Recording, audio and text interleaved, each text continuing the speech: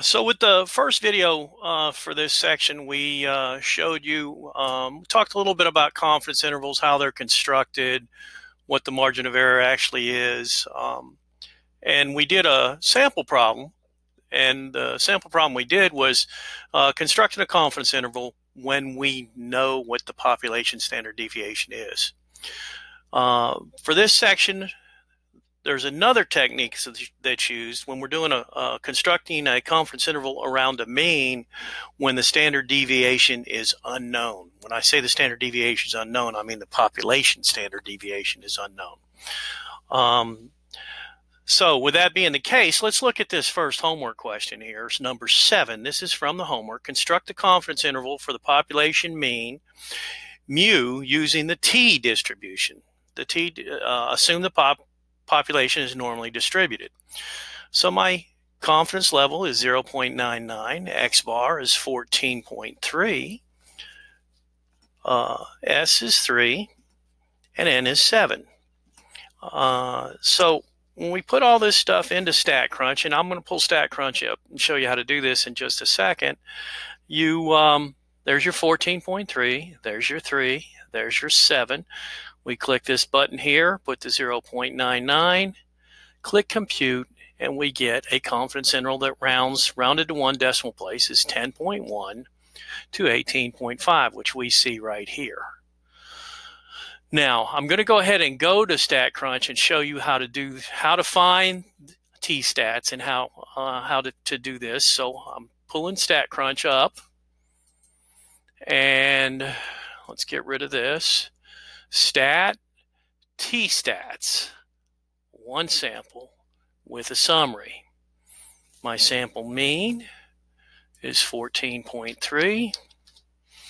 My sample standard deviation is 3, and my sample size is 7.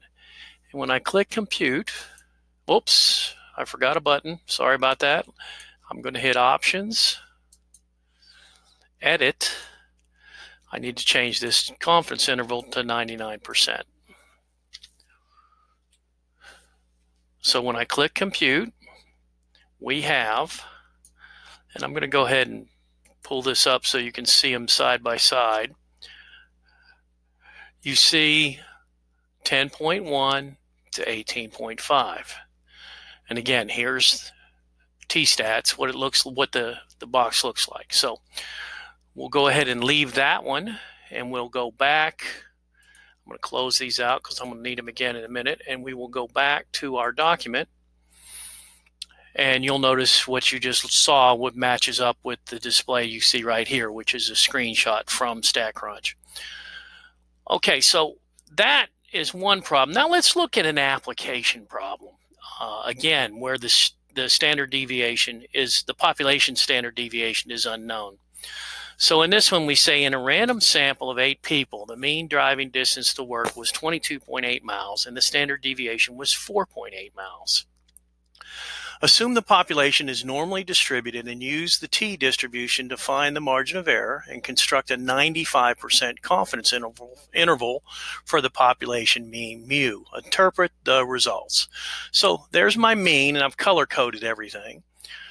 Standard deviation right here in the green, whatever color this is, random sample of 8 is n equals 8, and the confidence level is 95%.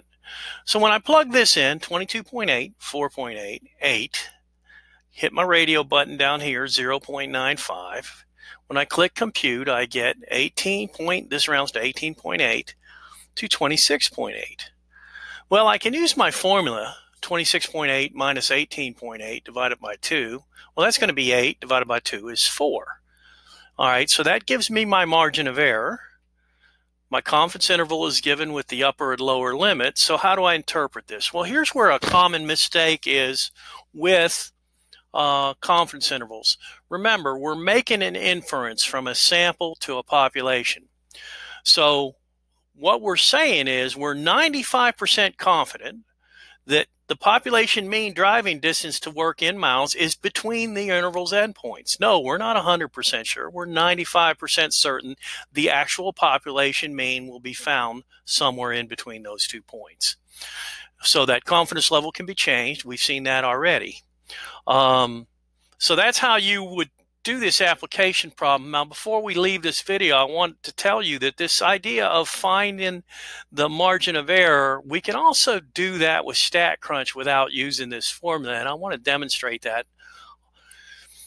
So I'm going to read this to you. There is a way to use StatCrunch to calculate your margin of error. The width sample size function allows you to determine the width of the confidence interval. Since we construct a confidence interval by adding and subtracting the margin of error from the best point estimate, that could be x bar, or later on we're going to do this with p hat, then double the margin of error will always be the width of the confidence interval. Divide the width of the confidence interval by 2 and you have the margin of error. So algebraically, 2e equals w. When we use StatCrunch to calculate the width of the interval, which for this problem rounds to 8.0, we divide this width by 2 and we have our margin of error of 4. See the display below, and I'm going to go into StatCrunch and do this. So we have a confidence level of 0.95, standard deviation of 4.8, and a sample size of 8. And when we press compute, this is what we're going to get right here. So how do we access this in StatCrunch?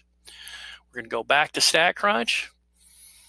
And again to t-stats, again to one sample, but this time I'm coming down here to the bottom. See this width sample size?